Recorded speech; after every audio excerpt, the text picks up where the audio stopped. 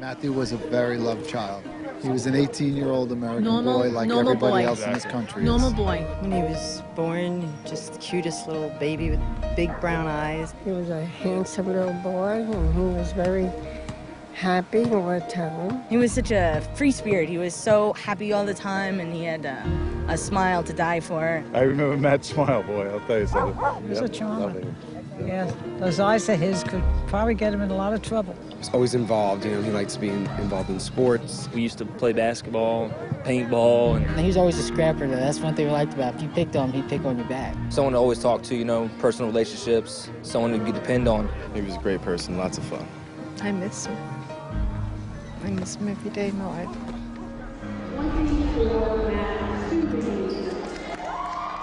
We called him Matthew, we called him Matt. The kids, the girls a lot called him Matty, you know, but he was my Matt. And he loved to fool around with the kids and wrestle with the boys, and he and Annie were very, very close because they were the closest in age, and those two, they were like two peas in a pod. But unfortunately, apparently he was having trouble sleeping, and he was having bad dreams and waking up and starting to have like panic attacks. That's when I said to him, you know, Matt, maybe it would be helpful if you talked to somebody outside of the family, you know, like, would you want to do that? So I made an appointment with him. So we go in there, and she sits down with us, and after no more than 15 minutes of talking with Matthew and asking some questions, she gives us samples of Lexapro. So I said, what about side effects? I said, you know, what should we expect from something like this? And she says, well, you know, they're very well tolerated. And she said, you know, they could have like headache or nausea or maybe some insomnia. So we went home with our sample pack of Lexapro, and at that point, he stopped wanting to talk. He seemed to be withdrawing more. This was weird behavior for him. Well, a lot was happening at this time also, and he was graduating from high school. Of course, the big plan, the kids always, they go to senior beach week. He didn't want to go. He wanted to go visit his brother. And off he went. The day that he was supposed to be coming home, it was around 1 o'clock. I hadn't heard from him yet. He was supposed to call me when he finally left. Later on, I guess it was after I got off work, I called, and he didn't answer. But a little while later, he called me back, and he said, he said he was almost to North Carolina. It was about 11:30, and I called. He said, I'm fine, I just passed Roanoke. I woke up at around 2:30, kind of jumped up at the clock, and realized he should have been home an hour ago. So I called the cell phone. It went straight to voicemail. I kept calling and calling. I'm like, Matthew, answer the friggin' phone. I was like so upset. Fell asleep, woke up again. It was about 6 o'clock in the morning. He still wasn't home. I didn't know what to do. I started getting ready for work. Went to work. I could hardly function. I went, told my boss I have to go home. Get in the door, phone's ringing. And there's this man on the other end, and he said, I'm looking for the family of Matthew Stubing. I said, this is his mother. Who's this?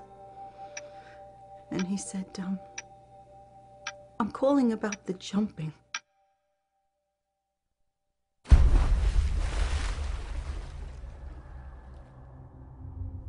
Our world blew apart.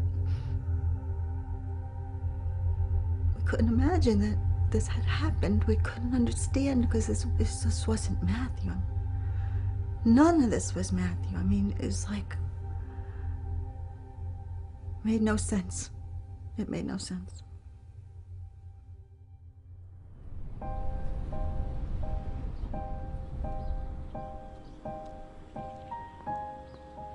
That was the beginning of my story. As a mother, I needed to make sense of what had happened to my child. There were so many questions. What had we missed? The first answer came 6 months after Matthew's death, when my husband found a magazine article that linked psychiatric drugs to suicide. I was horrified. And yet, I knew we had found the answer to the biggest question of all. How could this have happened?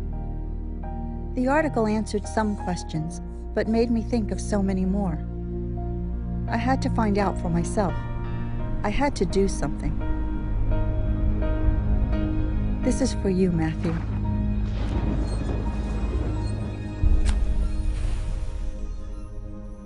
Before, all I had ever heard about psychiatric drugs from the media, at schools, in the doctor's office, was how safe and effective they were. You know, you feel sad and that means you have a chemical imbalance in the brain. Just take a pill and that will help even you out. No problem. But this certainly didn't happen in Matthew's case. Something was wrong with that story, and I needed to find out what. But were there any professionals who could tell me what's really going on?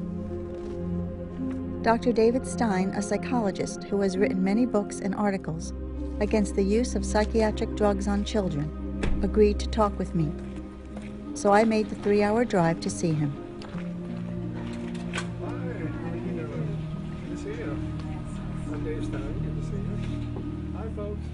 Tell me what brought you to drive all the way down here. Well, we went to a doctor, a psychologist. Okay. And my son was diagnosed with depression, and we were told that it was caused by a chemical imbalance. Is there such a thing as a chemical imbalance in the brain that can cause psychological problems? No, actually, that's one of the misstatements of disinformation or misinformation that's coming out. And unfortunately, I think your psychologist believes there's a chemical imbalance, and a lot of people do. The psychologists, educators, the psychiatrists certainly accept it, and now pediatricians are accepting it. It is not caused by chemical imbalance. And what makes me angry is so many of the doctors are just buying into that. It's just not true. There's no test or anything that could have been done to determine that. Am I right? They claim that they found this chemical imbalance or that anatomical problem or anomaly with the brain or nervous system, and yet if you were to send your child to a lab to have the chemical tests done on his blood or urine, they would look at you like you're insane because it can't be done. So what they claim is an imbalance cannot be measured by any laboratory or urine tests or PET scans or CAT scans. None of it can be replicated at the clinical level. And there are about 1,000 claims that come out every year where they think they found the cause of depression or ADD or bipolar disorder. None of it is true. Does that answer your question, Celeste? Yes. Okay. I think so. I feel that if I had known better, if I'd had the information in front of me to make a decision, he would never have been on that drug, to be honest. He never would have been on that drug. And I believe we would have worked it through. So I feel to blame. You feel guilty? I do. I think I'll always feel that way. You did not let your son down. You were an honest parent, honestly seeking help for your son who was having some trouble. And if you went to the bookstore, the books would say the same thing. The same garbage would be inundated through all the bookshelves.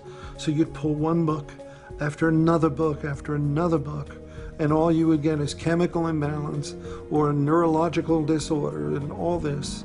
And they need the drugs, and the drugs and therapy, the combination is the way to go. You would have gotten it from everywhere you would have looked, except the very few scholars around the nation and the world that are fighting this, and we're a rare breed. We read deep into literature. You're not at fault, Celeste. I think your attitude will change, but right now, the prevailing and pervasive attitude is what you walked into. It makes me angry. I feel anger at hearing your story. Dr. Stein, thank you so much. God bless you, and I'll help you any way I can. Appreciate it. What Dr. Stein said shocked me. Why hadn't I heard this before? Why hadn't anyone told me this? Was the mental health industry knowingly lying to me? And if they had lied to me, surely I wasn't the only one they lied to.